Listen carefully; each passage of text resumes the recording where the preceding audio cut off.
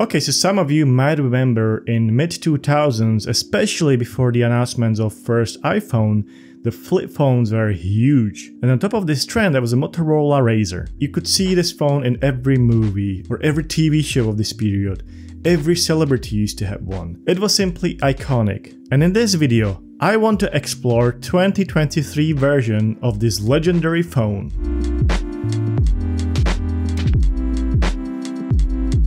While Samsung Z Flip became something of the icon of the flip phones nowadays, I think it's also worth exploring what others have to offer, especially the one like Motorola with such a huge heritage.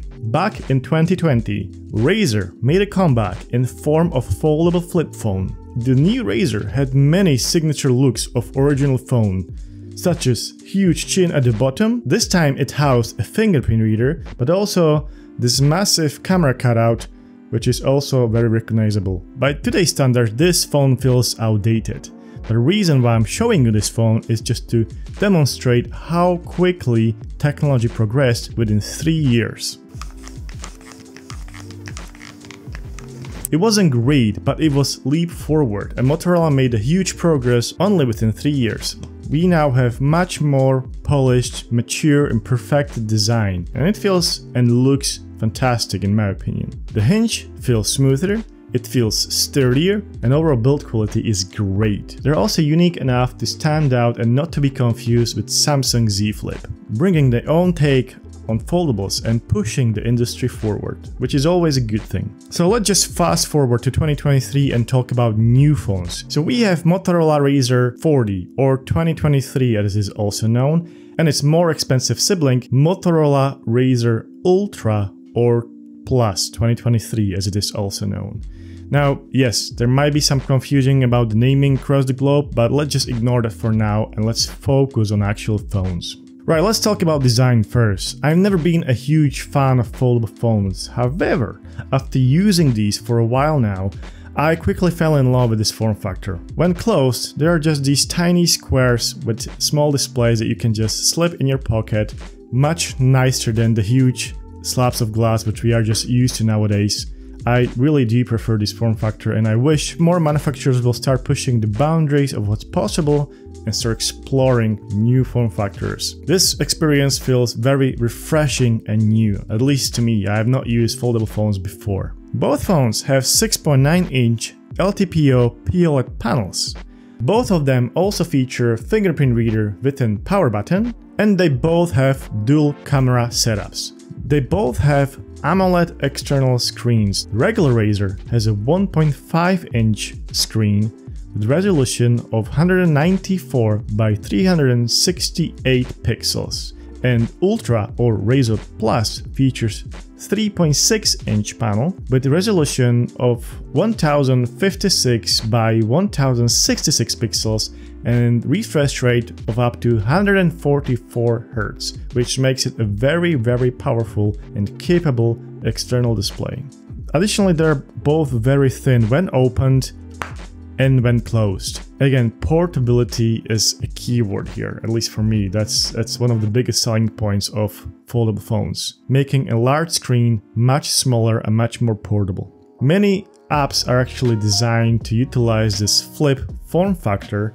My favorite one is this sort of retro camcorder, which you can just use your camera, your phone just like this, and the subject can see themselves while you can also see what you are taking video of, which is pretty cool in my opinion, and just refreshing. Now let's get the specs out of the way before diving into actual user experience. So here we have specs side by side. We can see that Motorola is promising 3 years of OS upgrades on both and 4 years of support. What's also interesting is that Razr 40 is running Qualcomm Snapdragon 7 Gen 1, while Razr 40 Ultra is running Qualcomm Snapdragon 8 Plus Gen 1. In terms of storage and memory, they both have 8 GB of RAM and 256 gigs of storage. Of course, they both have 5G connectivity. That's kinda standard these days. So right away we see that regular Razr has an older chip, which means it might be slightly slower and less efficient than its more expensive sibling. However, based on my testing, running benchmarks and even gaming with these two,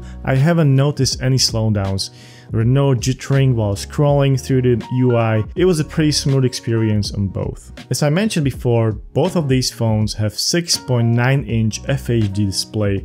However, the Ultra can go up to 165 Hz, while regular Razr can only go up to 144 Hz. Now, based on my testing, while navigating UI and doing most day-to-day tasks, you will only be utilizing 120 Hz anyway. You will only use full range of refresh rate while gaming or running a benchmark. Both phones also feature wireless charging, which is great to see, especially on flip phones. It's only 5 watt compared to 30 watt via USB-C, but it is still a nice feature to have. Now let's talk about differences between Razr Ultra and the regular Razr. I'll talk about the price at the end, but keep in mind that the regular Razr 40 is much more affordable than not only Ultra but also other foldables on the market right now. First, let's look at some key differences. With smaller external display, regular Razr has more space for battery, which results in 10% larger battery versus the Ultra.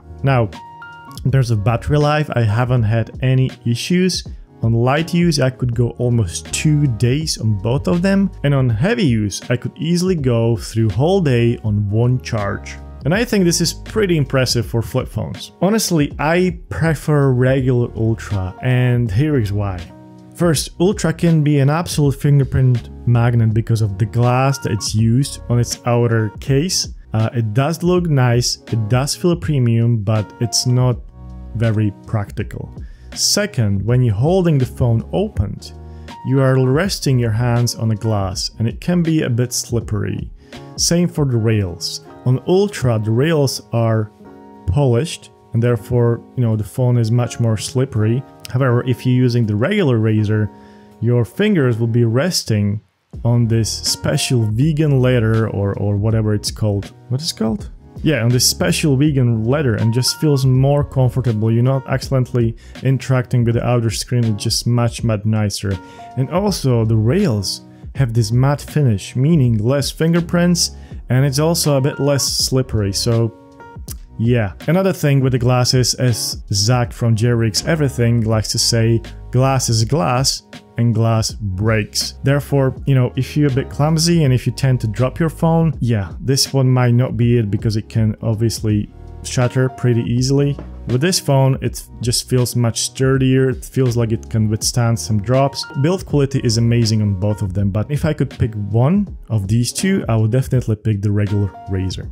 Now the last reason why I prefer regular Razr is because of its smaller screen. There's a less distraction. You're not tempted to use external display to do your regular tasks such as replying on emails, messages, even scrolling the TikTok or whatnot. It's all possible in Ultra, and I think it's great. In terms of innovation and possibilities, it's fantastic. If you're really trying to balance your screen time and trying to stay away from screen for a bit, then regular Razr is much better option. You can still see plenty. You can see your notifications, you can set the timer, you can see the weather, you can see the time, of course. It's not as tempting as having the full-fledged display out here to your disposal. You close your phone and you stay away from all the distraction. Both of these phones are running nearly clean Android 13, which is great to see. There's no bloatware, there's no weird skins. Motorola has been always great at this. However, there are certain features which are unique for foldables or flip phones, and those, in my opinion, actually make sense. So I have already mentioned that you can split the apps and use,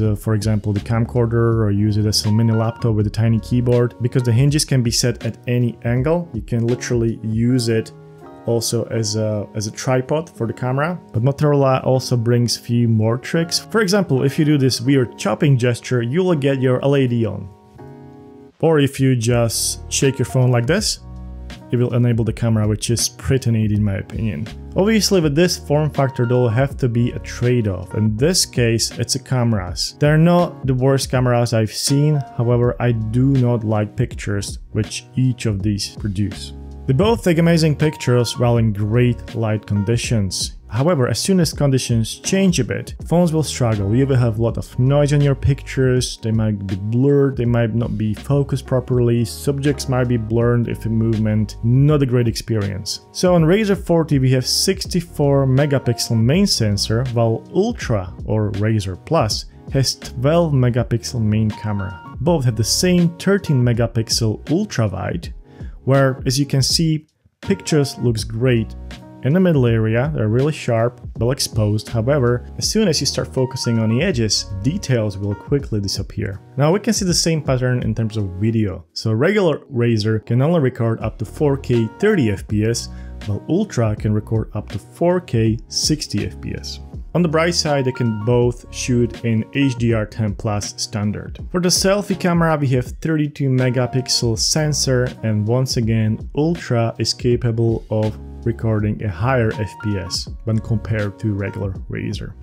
The Razr 40, originally priced as $699, has now been discounted to $499, while 40 Ultra has been reduced from $999 to $699. So if you've been eyeing a flip phone or foldable phone in general for a while now, and you were hesitant because of the high price, I can confidently recommend Moto Razr 40, especially now at a discounted price. The Ultra is also not a bad deal, but for me at least it comes with several trade-offs in the form of material used and smaller battery and the large screen, which can be distracting at times.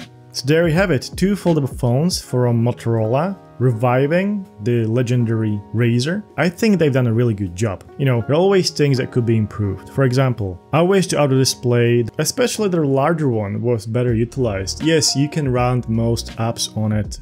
It's not very limiting, but I can totally see developers fully utilizing and embracing this auto display, for example, for live activities, similar to what we see with Apple, where you can see real-time tracking of your pizza delivery or your flight info and progress or live weather activities. There's so much more that could be done with this auto display, but I understand this also depends on developers actually fully embracing this form factor. I believe we live in an age where regular brick phones are becoming somewhat boring, and people want something new, something fresh.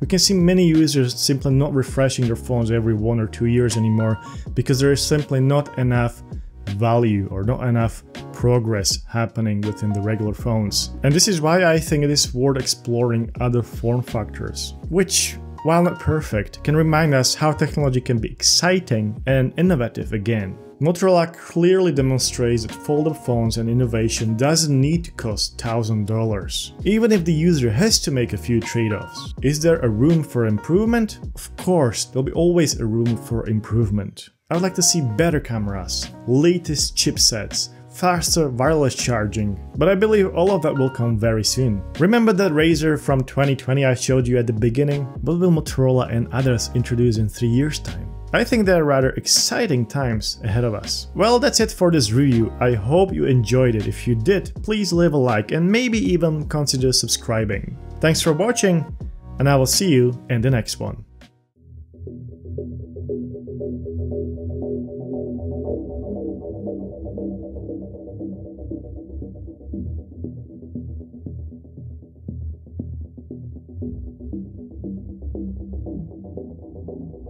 Thank